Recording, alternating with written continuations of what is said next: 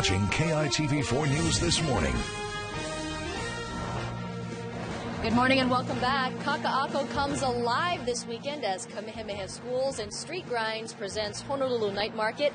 The pop-up fashion and food event kicks off at 6 p.m. this Saturday on Oahe Street. And one of the vendors that you'll be able to find at the night market is Aloha Pops. It's a mobile pop-up restaurant, you could say. And this is Kathy Sills and her 14-year-old son, Koa. Good morning, guys, and thank you so much for joining us. Good morning, and thank you for having us. So we've got something cool and sweet in here. Can you dig inside and show us what you have? We do. We've got some goodies in here for you.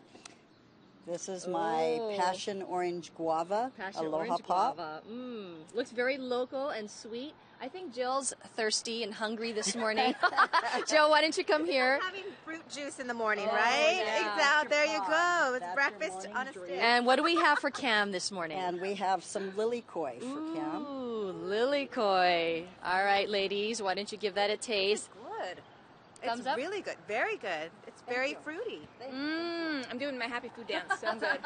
So, Kathy, why don't you tell me how many flavors of Aloha Pops that you have? You know, it varies because we do some specialties, but we have about 12 to 15 different flavors. I use a lot of local fruits, but I also do a lot of flavors, so we use some syrups. Those kind of mimic shaved ice, but it's like a shaved ice on a stick. Yeah. A little bit less sticky.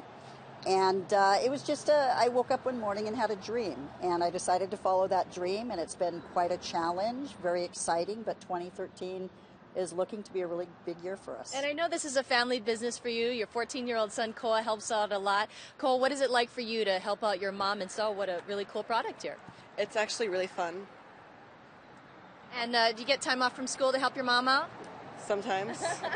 That sounds like a good part, too. Now, tell me more about the night market, because it's starting to gain in popularity, especially in the Kakaako area, right, Kathy? It is. Kakaako is really a really neat up-and-coming place.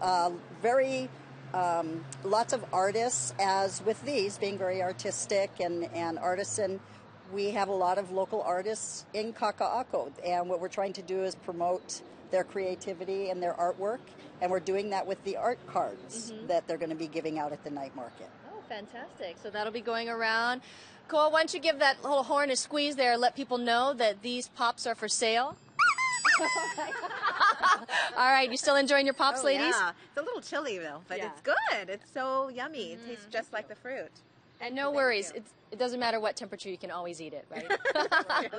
All right, the Honolulu Night Market again is this Saturday. It's at 6 p.m. on Oahe Street. Aloha Pops, this is a roving cart. It's going to be part of the food vendors and all sorts of fashion that you can see there as well. We'll be right back after the break. You're watching KITV4 News This Morning.